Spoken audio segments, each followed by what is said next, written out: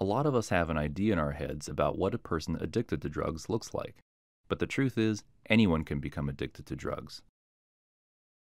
Addiction is when you feel a strong urge to keep taking a drug, even if it is causing harm. To stop, ask for help. Drug addiction doesn't depend on your income, your job, your age, race, or color. Addiction is a disease of the brain, and it can happen to anyone.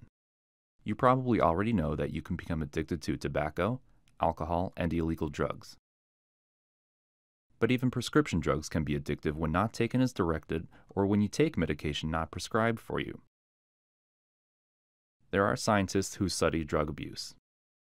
Their research has taught us a lot about what makes you more likely to become addicted to drugs.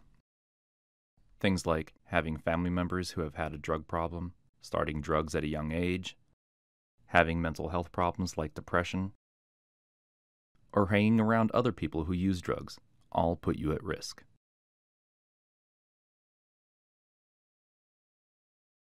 But you do not become addicted if you don't take drugs. If you or someone you love has a problem, get help. And if you do become addicted, you can be treated and you can recover.